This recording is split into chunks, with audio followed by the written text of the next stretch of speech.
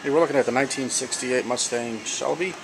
We found a few issues. One of the main issues with the hard start installing, if you can see here, this ignition wire. It's all corroded in the cap, and actual terminal is missing and broken off, so we recommend replacing the cap wire, plugs, and the rotor. You can see here, it'll pop the cap off.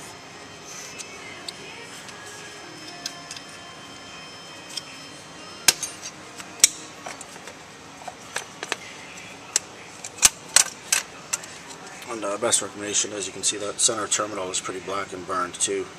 So replace cap, rotor wires, and plugs. The other issues we found, if you look here at the carburetor, we have a lot of small gas leaks coming from the front and the back of the carburetor by the float bowls. You can see all the staining on the intake manifold.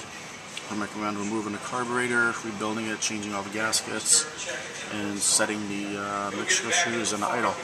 At the same time, we're going to remove the distributor, set the timing on the distributor, check the advance mechanical and vacuum, and check the advance. We have full advance on the curve. There's a couple other small issues under the car, so we'll put the car up in the air and we'll continue the inspection.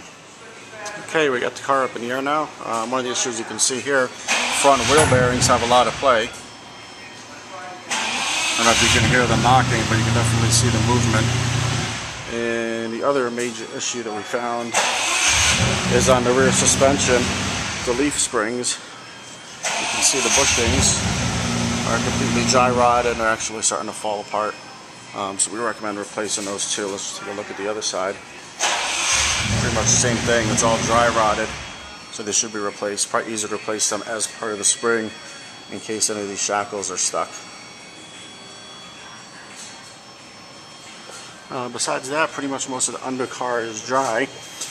And if we can get a good picture here of the drive shaft, we'll show you the play in the U-joint. If you can hear the knocking noise there. So I recommend removing the drive shaft and replacing the front and the rear U-joints while we have it out.